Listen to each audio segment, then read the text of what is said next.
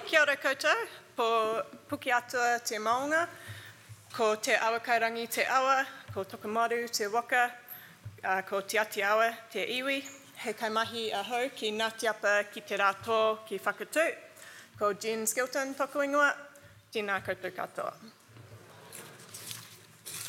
So kia ora everyone, I work for Ngāti Apa ki te rātō, which is one of the 8 iwi of Te Tauihu. And I'm here today to share a project that we've been doing around the tuna population and cultural revitalisation in Nelson Lakes National Park. And this was actually a project that we received funding from the Te Wai Māori Trust for through their Tiaki Wai Fund. So the people of Ngāti Apa ki te rātō came to Aotearoa on the Kurahaupo Waka in the 13th and 14th centuries. And they originated from Ngāti Apa of the north, and to separate themselves, they called themselves Ngāti Apa ki te rātō, which means Ngāti Apa of the setting sun. Today, Ngāti Apa ki te rātō has around 3,500 registered members, and the iwi signed a deed of settlement with the Crown in 2010. This map shows the rohe of Ngāti Apa ki te rātō. The iwi's rohe extends throughout Nelson and Tasman, and then also on the west coast from Farewell Spit in the north down to Cape Foulwind in the south, so that's just below Westport. We also have areas of interest in Marlborough, but the part of the rohe that I'll be focusing on today is here in Nelson Lakes National Park. So Nelson Lakes National Park is around an hour and a half's drive from Nelson. It consists of 2 main lakes, Rotoiti and Rotorua, as well as a number of alpine tarns. You may have heard of Blue Lake, Rotomari Whenua. This has the clearest freshwater in the world, and that's one of the alpine tarns that sits within Nelson Lakes.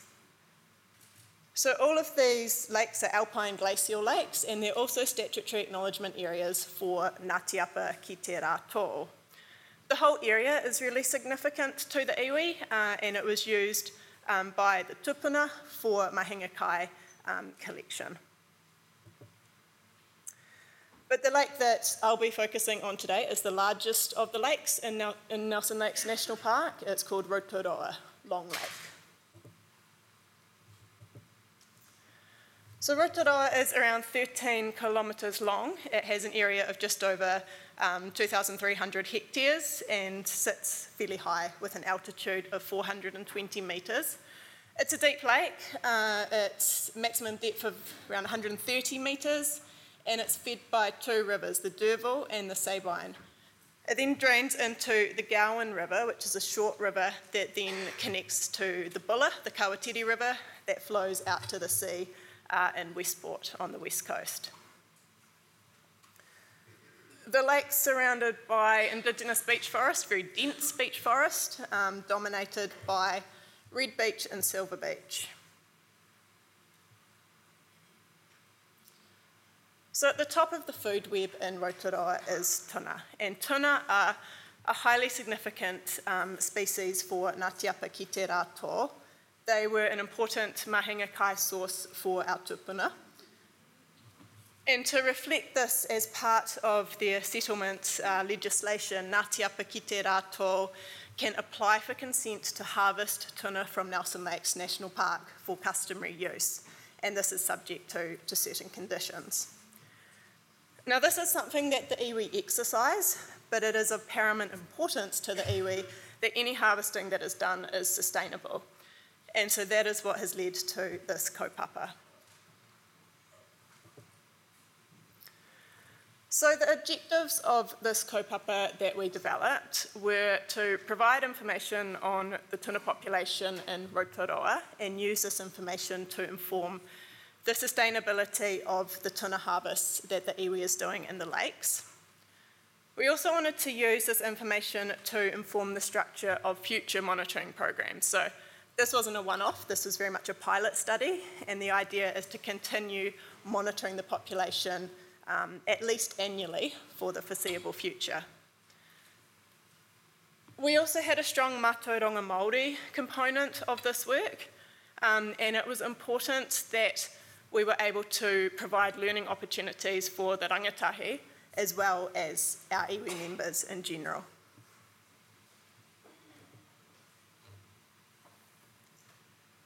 So in January this year, we deployed 14 whaik nets in Rotorua, and you can see on this map here, each of those red dots is one whaik net that was deployed at one location in Rotorua.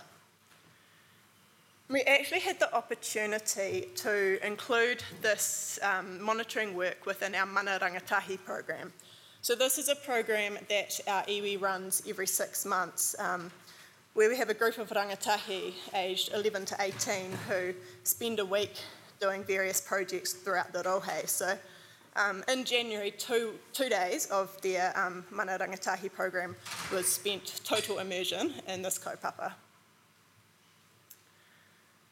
So we left the nets overnight. We then collected them up the next morning, weighed, counted, measured the tuna that were caught. 10 of these individuals were harvested, and this was for the hakari at the conclusion of the Mana Rangatahi program. And then the tuna that weren't harvested were returned unharmed to Rotorua.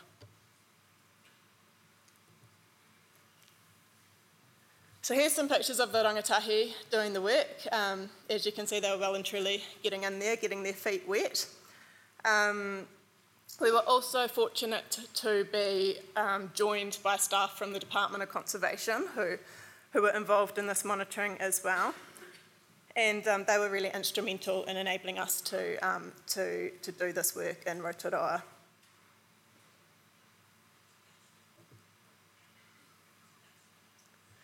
So here's some results. Perhaps the first thing to say is that from those 14 nets that we deployed overnight, we got over 1,000 tuna.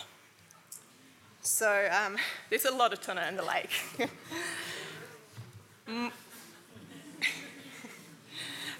All but 2 of these tuna were longfin tuna, so we got two short fins. And there were no differences in the length or weight of the tuna between the different sites where the nets were deployed. The biggest tuna was almost 7 kilos and about 1.3 metres in length. Don't worry, we didn't harvest that one. But the majority of the tuna were sort of in this size range here, so between sort of half a kilo to a kilo in weight and 500 to 700 millimetres in length. Now what's really interesting is that as part of Ngāti Apa's permit to be able to harvest tuna, we are allowed to harvest tuna that are up to 4 kilograms. And this is something that's just been set by DOC, and you know, it's just in our document. So the tuna that we harvested in January were these guys here. So they had an average weight of 2.5 kilos and were around 95 centimetres long. So that's well below that 4 kilo limit. But what was, I guess, slightly alarming is that those tuna are actually still falling within that top 25% of the population in terms of weight. And so one of the, I guess, findings from this work that we will take on board going forward is that we will look at harvesting tuna that are a bit smaller, so potentially around that 1 to 1.5 kilo weight range, so that we are leaving adequate numbers of the larger individuals still in the lake.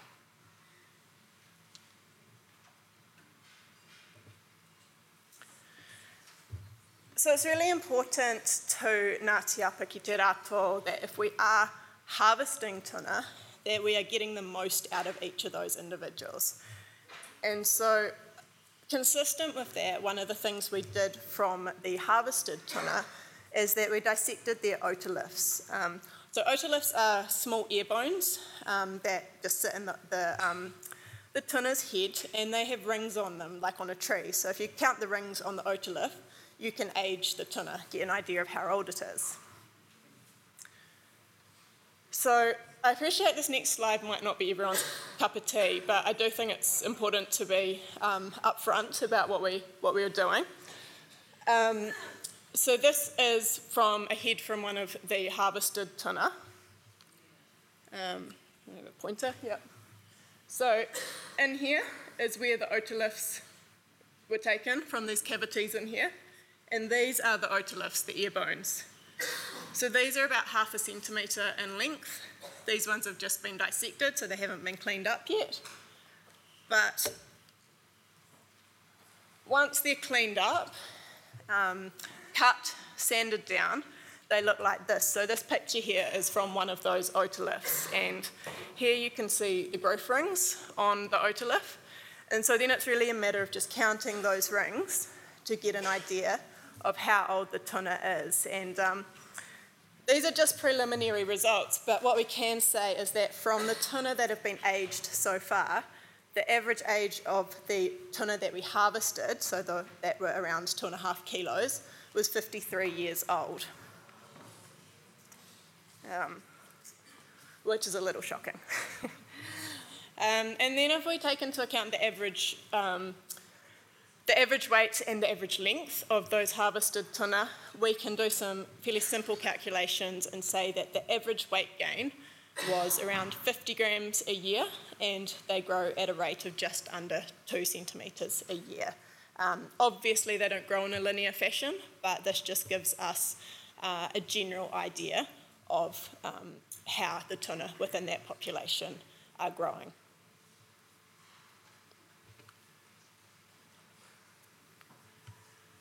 So to sum up, and just referring back to the objectives of the work, we were fairly confident that we did manage to achieve the objectives of our study, and that we were able to provide information on the tuna population at Rotorua, and we will certainly be using this information to inform our future harvesting, in particular looking at the size of individuals, the weight of them that we're harvesting. We certainly provided learning opportunities for our rangatahi, and we did also share mātauranga Māori associated with the harvest, although I appreciate I haven't really touched on the mātauranga Māori today. So just to end, what I'm going to do is play a video that we put together from this kaupapa that does repeat some of what I've said, I'm sorry, but also does touch on a few other things. So let's see if this works.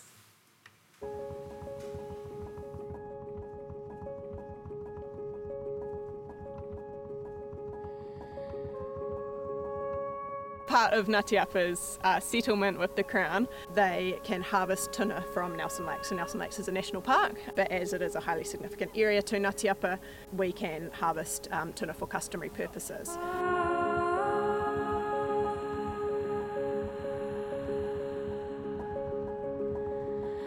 Got this amazing opportunity here today. We've got experts from DOC, tuna experts who have done a lot of work with tuna over the years from a scientific perspective. So they're here to really share as much knowledge as they can with the rangatahi, and it's a perfect opportunity for our rangatahi to ask questions of the DOC staff and to learn from, again, from both a cultural perspective and a scientific perspective as well.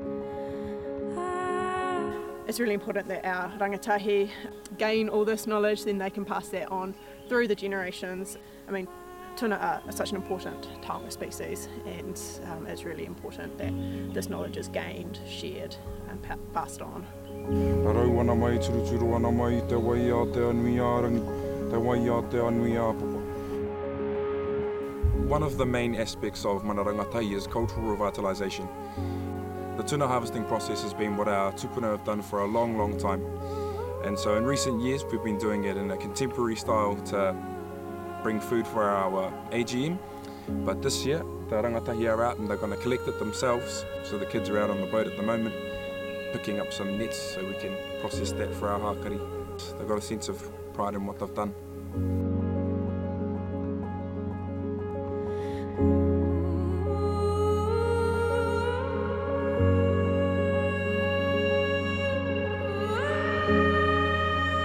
At Rotorua is we are monitoring the tuna population. So we are looking at the health of the population. So we have fyke nets that we've placed out in the lake. We've put 14 nets out.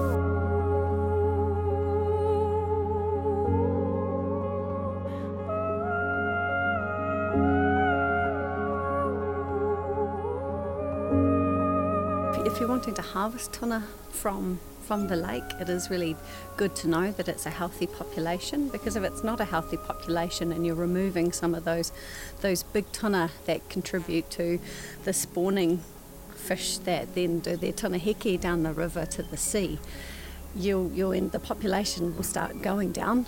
And so it is really important to know that there are new fish coming into the lake to replace those fish that have been harvested and removed from the lake.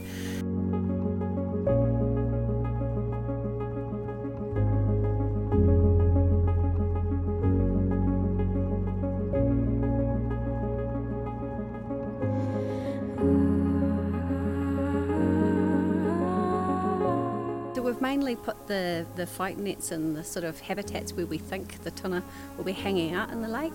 Tuna really love lots of cover. So, where there's logs in the lake, where there's any harakeke hanging over the edge of the lake, that's the sort of places where they really love to hide.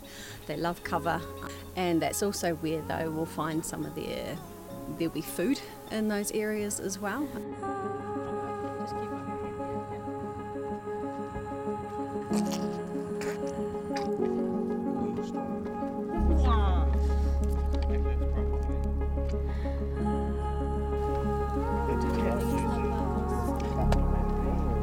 Well, we did try a bit for the tail. Yeah.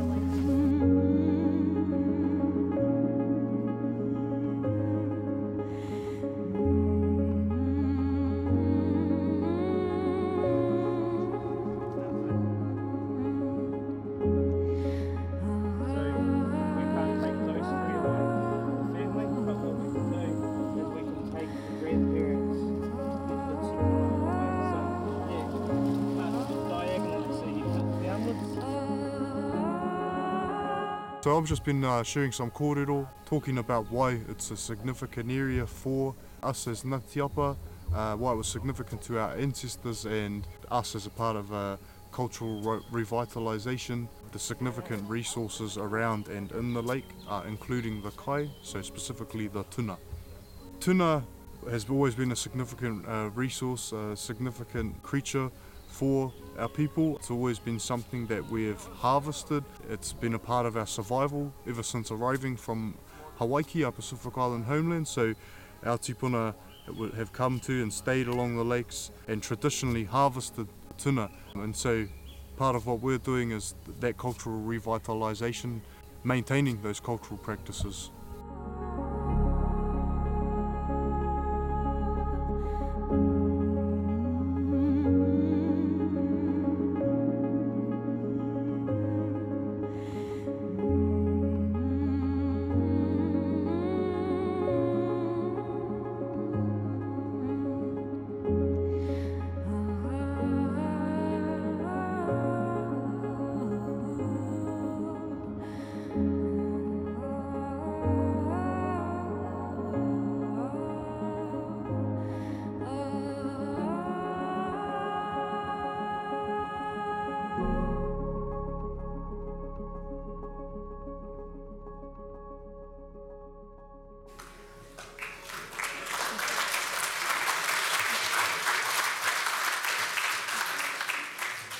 So kia ora, and just to finish off, just a few acknowledgements. Firstly to Tiaki Wai for their funding that contributed to this project.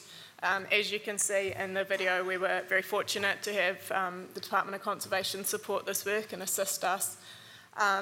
And in particular, and I apologise, I forgot to mention this when we were talking about otoliths, but the Cawthron Institute were instrumental in enabling us to be able to do that otolith mahi. So a huge thank you to all of them, and tēnā koutou, tēnā koutou, tēnā koutou katoa.